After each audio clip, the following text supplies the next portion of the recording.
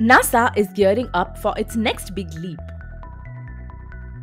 Through the Artemis mission, NASA aims to land humans on the moon by 2024.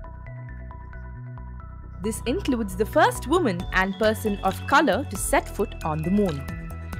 The learnings from the Artemis program will be utilized to send the first astronauts to Mars.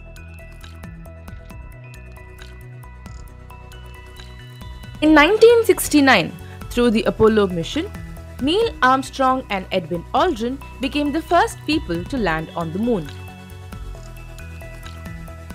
Ever since, due to multiple reasons, lunar exploration missions have always been unmanned.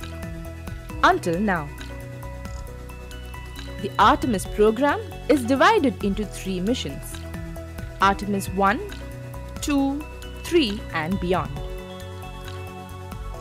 Artemis I is the first flight of the moon mission. It will be launched in June 2022 from the Kennedy Space Center in Florida, United States. It is an uncrewed spacecraft which will be launched on the Space Launch System, which is the most powerful rocket in the world. It will travel 280,000 miles from Earth for over 4 to 6 weeks during the course of the mission. Artemis I also includes the Orion capsule, which will remain in space without docking into a space station.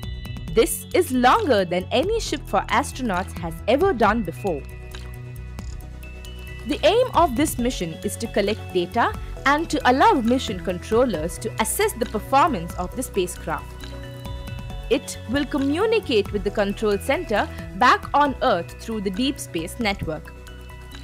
Other space agencies like the Canadian Space Agency, European Space Agency, and the Japan Aerospace Exploration Agency are also involved in the Artemis program. The second flight under the program will have a crew on board and will test Orion's critical systems with the humans on board. Between April 1st and April 3rd, a major test known as the wet dress rehearsal was conducted. All the steps up to the launch, including the countdown, were executed but was stopped right before the takeoff. NASA's Artemis mission is touted as the next generation of lunar exploration.